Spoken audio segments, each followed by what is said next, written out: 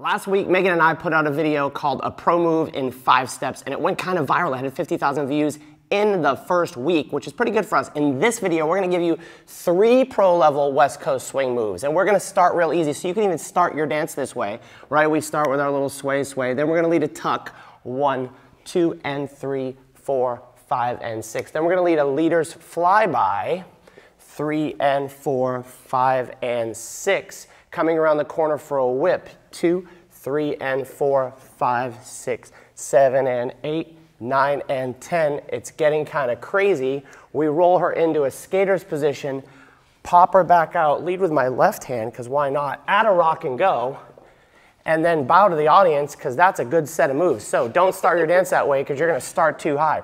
But first things first, we're going to lead a basic tuck. You can do this right off the start of the dance. We lead 1, 2, I collapse my arm into myself to let Megan go away, 3 and 4, anchor, 5 and 6. That's easy stuff, right? I'm just taking my arm towards me, 1, 2, allowing Megan to go away, anchor, step. The key for Miss Megan, and I know what she's going to say, is to stay connected to this arm. We don't even need you, Miss Megan. Connected. 1, 2, we send her away, anchor, step, right? So now we get to the leader's flyby. There's 2 different versions of this that you can do. The first one is in triples, 1, 2, 3, and 4, 5, and 6 to get to the other side connected real quickly, right? That's the first version. The second version is I can do a walk in the middle of that. 1, 2, 3, and 4, walk 5, 6, 7, and 8, right? Miss Megan, what's going on whether I do walks or triples?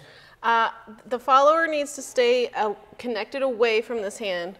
So triple step right here. I'm paying attention to the speed and connection here in this point up here. Walk, walk, anchor, step. Cool. But there's a skill that we need to do to get to this, and that is this. I need to practice doing an inside turn, picking up in closed position, right? Because for me to fly by my partner, I have to take her off the track, otherwise she's going to be in my way. So what I want you to do is practice when you see her spine right down the middle, pick her back up, right? If you see her from the other side, when I see her spine, I want to be able to put my fingers in the middle and end up in closed position. That's the first skill, but then I'm going to use that to send her off the track. So in this case, I'm going to send her that way. 1, 2, 3, and 4. Both hands go to that side. You can see this was my track. I've taken Megan off. Now if I do my triples, I have to go quickly. I want to pivot back for trip, step forward for pull, step to the other side. If I do that from this side one more time, then I'll give you the easier version, the one that I use more often.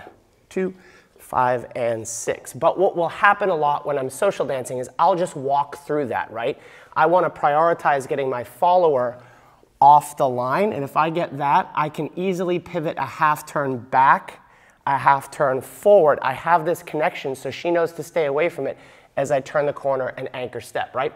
If I segue that into the next move, right? The next move I would start with my right hand, but let's make it more complicated than that, and let's lead a whip. 1, 2, transferring to the right hand to get all the way through this. Anchor step. Did I do that with the right hand? Mm-hmm. All right, good. Sometimes I'm not sure. So to do this, what I want to be able to do is cultivate the ability to lead a whip with my right hand. 1, 2, 3, and 4. Single outside turn, anchor step. The great Mario Rabau once taught me to be able to lead all my patterns with both hands because I need to lead that pattern with my right hand while I pick up this hand underneath, right? We have 1, 2, 3, and 4. From here, right hand goes over for 5, 6. Now normally we would just anchor step in that position. If we do that again, 1, 2, 3, and 4. Right hand, left hand, anchor step. But that's not cool enough for you guys on YouTube. It's not cool enough. 1, 2, 3, and 4, 5, 6. Now I'm going to lead a rock and go with the left hand. 7 and 8. I want to get Megan to step back. I'll talk about that in a second. I'm going to keep her turning in triples. Triple step and then an anchor step. Let's look at that more closely. Let's do it from the other side, Miss Megan. Same side, I think. 1, 2, 3, and 4. Over 5, 6. Now a rock and go. The left hand's leading this. 7, and what I want to do is send this hand this way to get her to step back for 8. Right? I put this behind my head.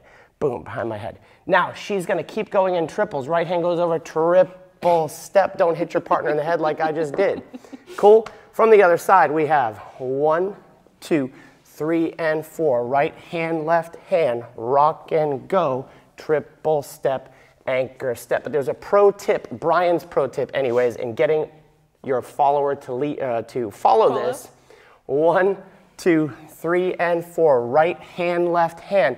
When I take this over, triple, because I want her to step back, I'm going to slide myself through. So that way my right hand triple step can lead the next part. Now I'm in this right hand hold, which segues great to this next move. Looks like this. 1, 2, 3, and 4, 5, and 6, 7, and 8. And how about a rock and go to finish it? This video is like a rock and go. Because rock and goes are awesome. They're like a mastery class. So to lead this one, real simple. First skill is roll in, roll out with the right hand. 1, 2, 3, and 4. Roll her out. Miss Megan did something instinctually there, which is helpful for the followers, is to leave that left hand available for me, because maybe I just want to take it up and over, right? And I will take it up and over, but I'm going to do something more with it. 1, 2, 3, and 4, 5, and 6, right? So I'm taking her out into the rock and go. Now from here, I could just lead with my right hand back over the top, right? Because I want to have different bailouts. So let's do that one again. 1, 2, 3, and 4, rock and go. This hand's on my shoulder or bicep-ish. I could just take my right hand over. That's the easier way out if something goes wrong. But we're not here for easy. We have 1, 2, 3, and 4, 5, and 6. I'm on my right foot. Now I'm taking the left hand over as Megan triples, 7 and 8. Easy way is to anchor step right here. That's too boring for Miss Megan. That's too boring for the followers. They don't want to just anchor step. We have to do more cool stuff. So we're going to use a rock and go at the end. 1, 2, 3, and 4, 5, and 6, 7, and 8. Rock and go. Send her past anchor step. Now to make this happen, there is a trick as always. When we roll her in, 3 and 4, she's 4 on the right foot. We take the left hand over, 5 and 6 to lead that rock and go. I have to pull her out of that. I'll explain that in a second. Now from here, I like to triple around the corner, left, right, left. So from that position, as I take this hand over, I'm going to triple left, right, left, left, right, left. We start to create this connection. If we do, she's got some momentum.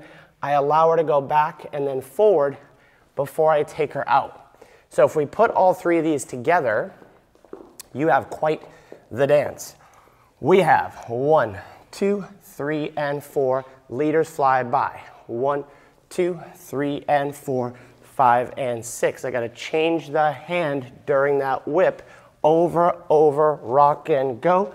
Keep her spinning in an anchor step. Roll her into skaters. 3 and 4, 5 and 6, 7 and 8. A rock and go, and a good old-fashioned old school finish. All right, so you're obviously a big West Coast Swing fan if you made it this far. You're gonna wanna watch two things. Number one, this video here where Megan and I break down Ronnie and Brandy's amazing dance. Number two, a full access membership over on westcoastswingonline.com. We have a new app for Apple and Android. We have hundreds of patterns categorized by level. You can favorite them, you can play them offline. It's the coolest thing we've ever created. We launched it this year. You can access it right here, 14 days for free.